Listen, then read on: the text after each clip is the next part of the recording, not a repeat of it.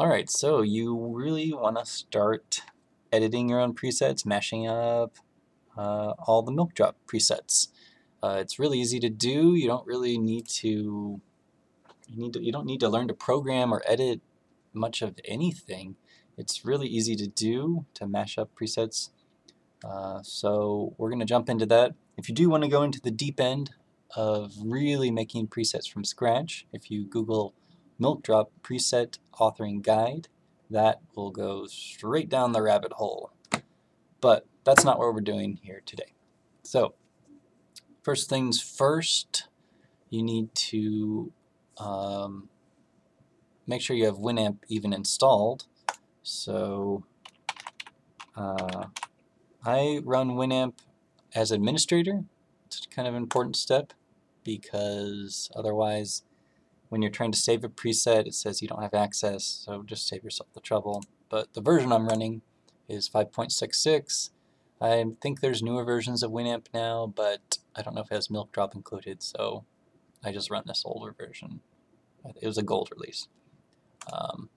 Before you also start up Winamp, you need to have the presets folder loaded up with some of your favorite presets at this address. Once you have that, then you can dive into Winamp or in Milkdrop. So run as administrator. Here we are. Next things next, so you need to load up some music and start it playing. Winamp absolutely needs music to be able to respond to, otherwise the visuals won't even render and you won't even see anything happen. I do have music playing, I just muted it. Not muted, I turned it down in the Windows mixer settings so that you can hear my voice instead. Alright, I use the default settings for just about everything, actually everything, in Winamp and Milkdrop. It's just that easy. So let's start up Milkdrop. Right click on the top window, visualization, start, stop plugin, Control-Shift-K. I normally use the hotkey because if you do this a lot, it's a lot faster. We gotta initialize Milkdrop first. So to do that, make sure you have Milkdrop window selected. If you hit F4, that'll show you the preset name, which is useful. Hit R, that'll make the preset order sequential and not random. And then make sure you have scroll lock enabled. I do. If you really need the scroll lock enabled, because that stops the presets from auto-changing. The presets, when you're editing a preset or trying to mash them up, if it automatically changes, then it destroys what you currently have been working on. So, very important. First things first, you need to find a preset that you really enjoy. So you can hit H or spacebar. Spacebar is just slower. H is a hard cut. So find a nice one to play with. You can also hit L just to go through it manually. So that yellow one's where we're at, up and down to navigate it. There's no mouse access. It's everything through the keyboard. So hit escape to get out of that. So this one looks like a lot of fun to jam with initially. So once you find one, you can hit M on the keyboard and we'll show you the preset editing menu. From here, go straight down to the bottom and select do a preset mashup, hit enter or the right arrow to go into it. So from here you can see there are 5 different shader options, shader layers. So for each of these shader options you can select a different preset to use within that part of the preset, the shader, whatever. Lots. So to select a different shader, so you can do right and left to change the layer that you're on, and then if you do up and down, that will instantly change the look of it according to whatever the settings of that preset. So I kind of liked actually, this one's pretty cool. And then if we go hit left, we can go up a layer, and you get pretty drastically different results according to whatever that preset is. Let's change the waveforms. It's kind of hard to see what you're working on. You can't hit escape, just see it, and then hit M again to go back in, and it shows you everything again. And then up and down to change it. Also, you can do scroll lock, not scroll lock, sorry, page up and page down to go by page instead of just single movements, which is really useful. So that's pretty cool. It's very easy to change subtle details.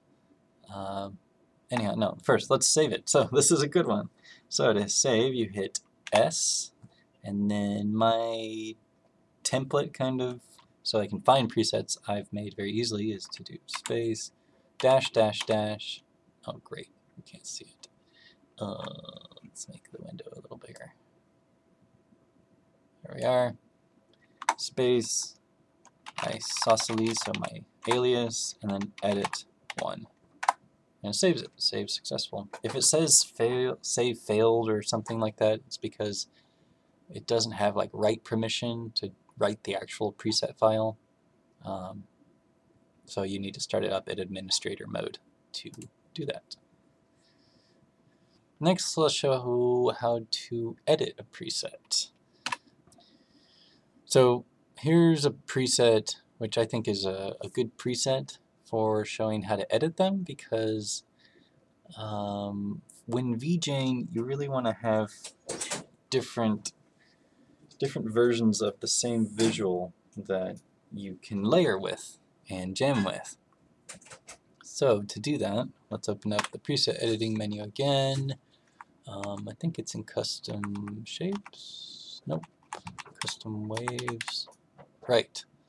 So we're going to just turn each of these off, and you can see those white dancer bloppy things are disappearing. So we could save one as, let's say, dancer 0. Save another one with 1, dancer 1. Let's do the next one with dancer 2, another one, dancer 3, and then the last one is already there, but here, whatever, dancer 4. So that's just a little bit of how to very minimally change the different shapes and waves and this. You can really just start editing the presets. If you want to get a little bit more into the coding process, but in a minimal way, if you go into like per frame equations, you can start to change the numbers kind of randomly. If you're able to read into this, like XYZ, these are probably translation things. Anyhow, you can just start to change random numbers and see what happens. And I'm not going to dive into that right now, but once you figure out what a certain number is, what attribute it controls, you can really start to customize it and make it your own. But I find I only really need to do this based on when I have a very specific thing, like if the zoom is too fast, or if the zoom is following, like whenever a beat hits it, it like changes, it feels like you're moving forward, which sometimes is way too intense, and I either want to remove it or whatever. So yeah, that's how you edit presets, and I mash them up. So happy mashing!